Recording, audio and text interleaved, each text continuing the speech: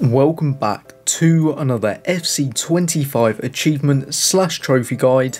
Today's achievements are first of many and we're going up, so let's get into it. Okay, so for these achievements, first of many, which is win your first club's league match.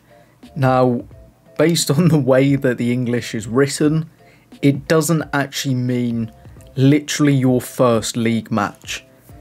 So you could technically lose 10 matches as long as you win one whilst playing leagues, then you will unlock this achievement. But obviously you do also have to be part of a team, and then we're going up, earn a club's league promotion with your club. Easiest way is Div 5 up to Div 4 because the promotion playoff is only one win out of 3 games, so you should realistically be getting that. And once you've done that, you will unlock both of these achievements. So really easy achievements / trophies to unlock. Thank you for watching this FC25 achievement guide.